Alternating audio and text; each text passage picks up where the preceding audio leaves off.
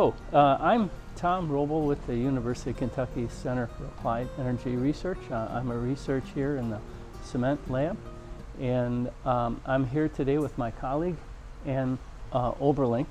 And what we're going to do is go through the procedures and the methodologies we use here at the center to measure pozzolanic activity. We've developed this about 8 years ago and have been refining it ever since. We use it on a routine basis. But it's not a common technology, and if we're looking at expanding the use of resistivity, we thought we would make a quick video to share with you sort of give you a clearer idea what we're doing rather than reading a bunch of papers. So we'd like to take you through the whole process, beginning with mold and mold selection preparation, through the kind of sands we use, and then into formation of prisms, and finally in the measurements that we use to determine this method.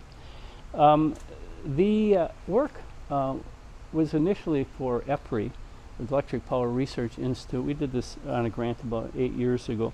And one of the things we evaluated was strength index testing using the EN 196 methodology, and we compared it with ASTM C618.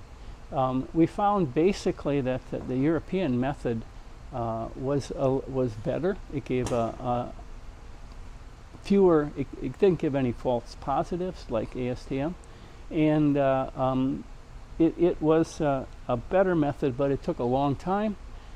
90 days, and it did have some failures in terms of producing some false positives. Okay, so what this methodology uses is a prism mold instead of the more conventional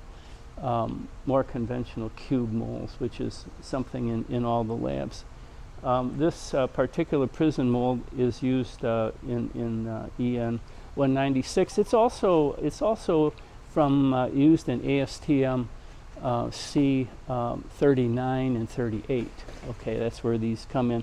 For it's used for molded prisms for the single point flexural test. What we do here, and I'll show you this. This is sort of the way we prepare things at the center here. This is gasketed. This is your conventional mold. This is gasketed with an 1/8 inch thick butyl gasket. This is a durometer 60. This is a real stiff rubber to keep it from cupping. But this helps you with some of your older molds. You know, as you tighten these down, they develop this kind of curvature. So this prevents leakage. You'll see as the mold gets older, you see some of the paste beginning to leak out. And that's a good way of fixing it. We also replace those brass screws with stainless steel. It keeps them from mushing up and preserves them in terms of mold life. On this particular kind of mold, you can't use an 1/8 inch. You have to use a 1/16 of an inch. Again, durometer 60 or above. And the reason is because you need to keep these register pins at least in some level of contact. And what they do is they force this mold down. We've tried a 32nd of an inch thick gasket, but it's too wrinkly. Also remember to grease, use a little bit of Vaseline, grease these edges, and then also the bottom here to keep water from seeping out.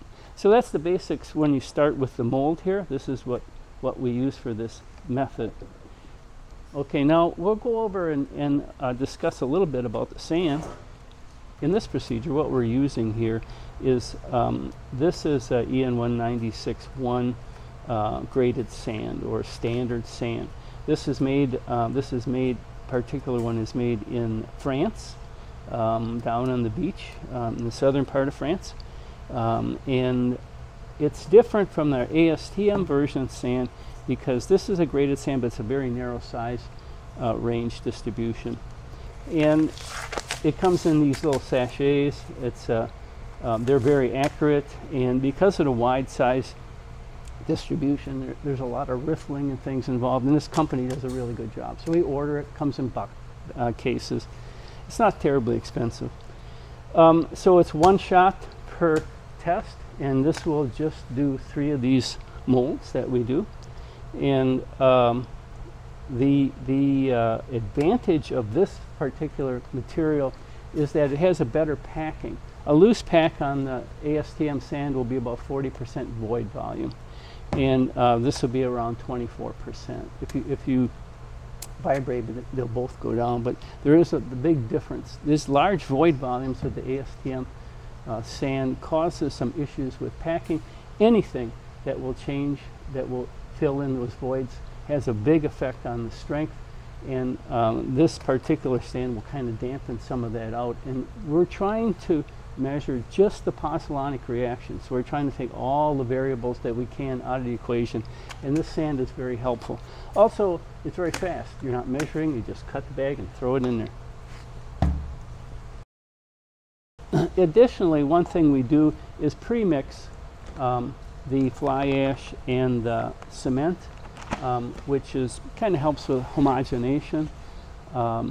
In this particular test, the EN 196 procedure we're following uses a water to cement of 0.5. So we're using 450 grams of cement and 225 milliliters of water, grams of water. That's a water cement of 0.5. That's pretty high, but because of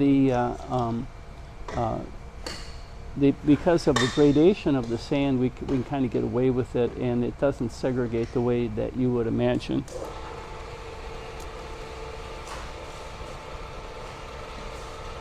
We follow the same mixing protocols as ASTM, although we don't put it into the second gear just to avoid whipping a lot of air in there. Again, we're trying to reduce the variables as much as we can.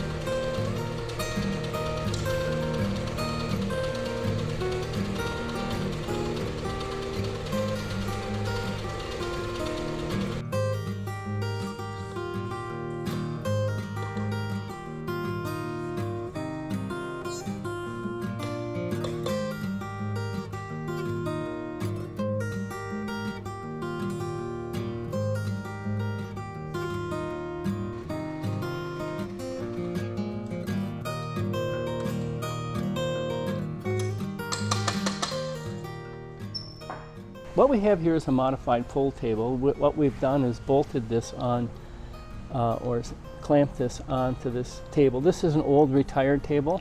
If you're going to try to do something with something you're using, I would put a rubber mat on it so you don't mar it up.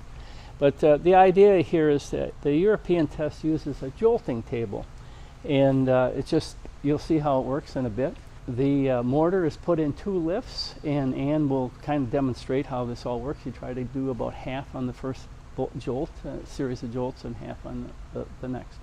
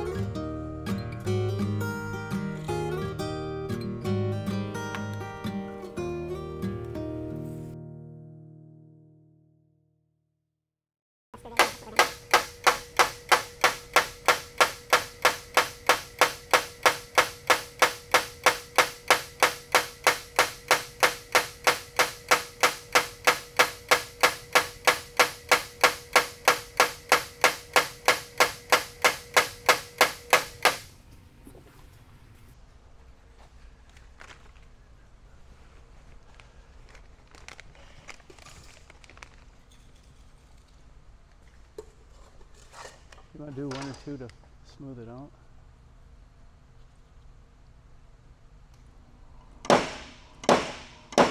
That's good. I just like to clean it up because it makes it easier for me. It's also hard to satisfy. Kid is right. Right. Smooth it. Okay. So then we'll unhook it and then cover it up. And it's, well, Tom will tell you, but it cures for 24-ish hours. You want to talk about the curing, Tom? Okay, at this point we set it aside, cover it up, and it cures for about a day before we demold it and then put the molds in the misting cabinet. Now this particular technique, we just use the misting room. We don't put it in a saturated solution or anything. It works quite nicely. Okay, this is our misting room. This is where we keep the prisms. Right now, we're conducting a study. We're using these in a study of the beneficiation of fly ash from a bunch of power plants in Kentucky. We're looking at air classification and separating out the finest components with the coarser components. And this is one of the tests we use in addition to a series of other tests. But it's very handy. It's very indicative of how well the actual classification is going. Okay, so it's a useful tool in research and other than just measuring pozzolanic activities. With the resistivity, you can see an improvement in the various grades of fly ash as we process them. Okay, Ann will go through the procedure we use for measurement. We take the bars out. We usually, if they're dripping wet, we'll dry them off with a rag. That's about all. We don't wash them or anything. They're already in a misting cabinet. We make a measurement. We start out with the coarse side, or the top of the mold side first, and then we rotate the bars in the same direction. There's a register mark on the bar, and that's always to the left. That way we can look at the data from long in the past, and as the resistivity increases, that can be sort of helpful. We do 3 bars up until 28 days, and then we break one of the bars, and I'll discuss that in a little bit later. And then we use that for a strength index test. So we're doing both the EN 196 strength index test and the resistivity method at the same time in the same bars. And so you can kind of correlate back and forth and get a sense of what's going on. So that's a control. That control was yesterday, that was at 6.1 kiloohms per centimeter. What was it today, Ann? About 8.1. About 8.1. So that's in one day. It's increased by resistivity in one day. Now, there is another, she'll do one more bar here. We use a non-conductive substrate because all our tables are steel. And there is some effect of, if you use a steel table, it interferes with some of the resistivity, okay, which is only common sense. So this is the second bar, and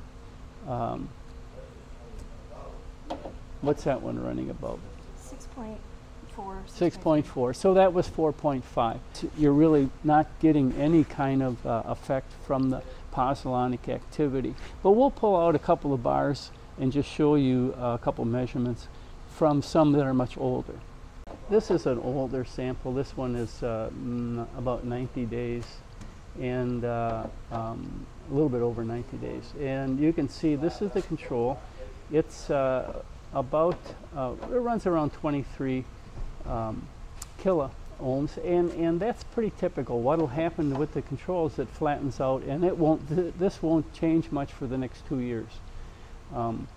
The other sample with the fly ash, though,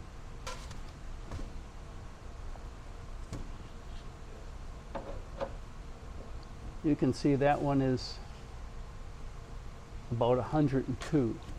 So it's the fly ash has gone from about the same measurement of 2 to 6 to 8 to here it's at 102, or it's about 400% of the control, or 4 times the control.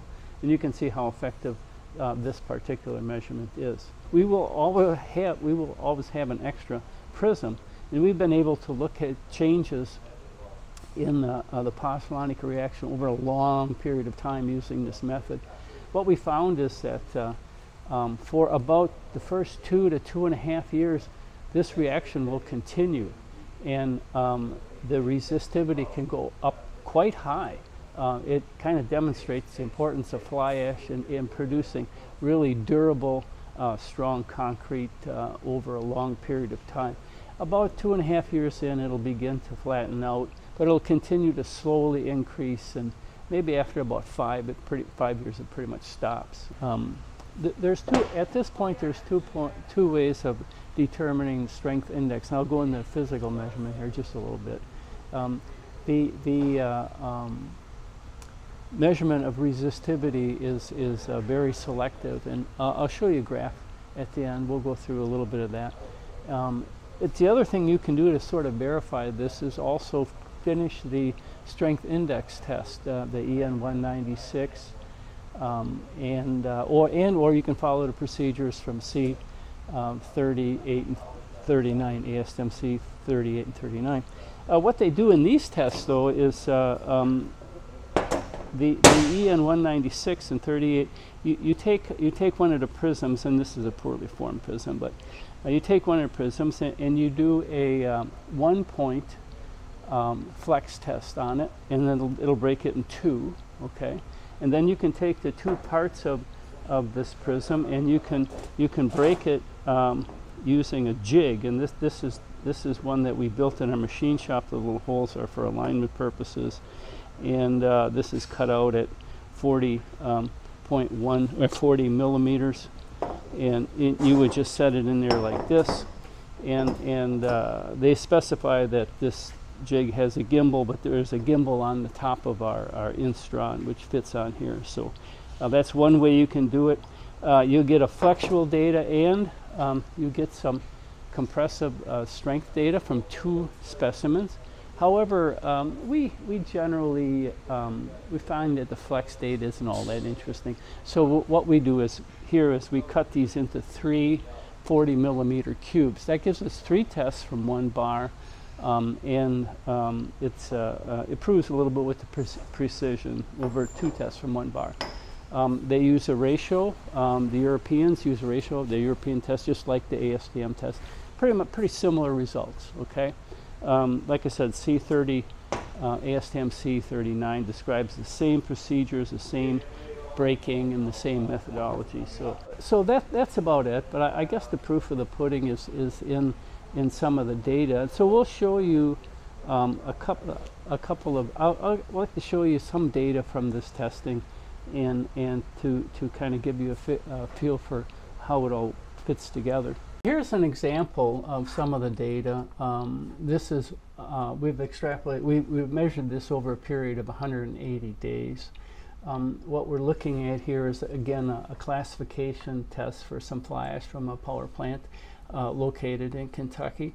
What we've done here is use an air classifier to separate this fly ash into a coarse fraction, which is in a fine fraction, and then of course there's as received. So we have the fly ash as we obtained it from the plant, and then the coarse and the fine fraction from an air classifier, or actually an air centrifuge. The fine materials are plotted on this chart in the gray, and you can see the much higher resistivity compared to the as received. So we're seeing that level of beneficiation. The strength index test for the materials, the fine materials, is around 10% higher, 10 to 20% higher than the as received. So this particular method has beneficiated the ash. The red is, like I said, as received. Now this yellow down here is the coarse material, and this is particular material is rich in iron, and it's not very pozzolanic, as you can see. After about 90 days, it almost stops in terms of increasing. The blue is the control, and this is very characteristic of a control. It starts out, takes off for the first 20 days, and then it'll flatten right out. This won't change. This here is at 167 days, and it's 26.2. This up here is at the same period of time, and it's at 120 kilo ohms. So you can see the selectivity, and also this particular, the coarse material that's only weakly pozzolanic, actually flunked or did not pass the strength index testing, the EN 196 strength index. It came in at below 75% at 28 days and below 85% at 90 days. So this showed an ability to discriminate between weakly pozzolanic materials and strongly pozzolanic materials, and improved pozzolanic materials. Okay. Well, thanks for your attention, and we hope we made some sense out of this methodology for you. And again, we appreciate it, and have a good day.